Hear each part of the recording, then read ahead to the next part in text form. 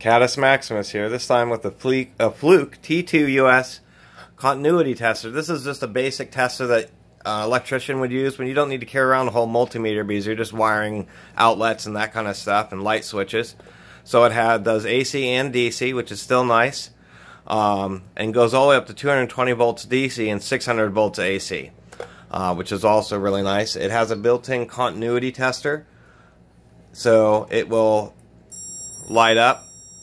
And here, it actually is a pretty bright light. There we go.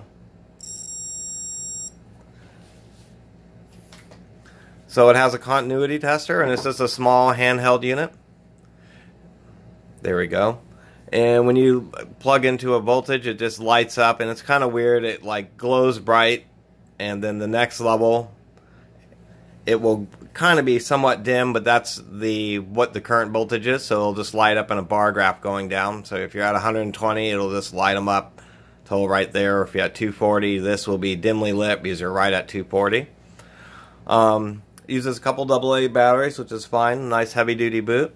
One nice feature of this unit is because it holds the little wands pretty nicely. Just like that.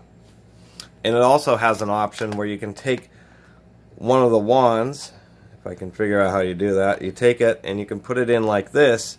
That way you have a longer probe. So you can have this just touching a case, and then this can be far away and you can get a deep probe. So I thought that was a nice feature too. And then the other one is completely shielded.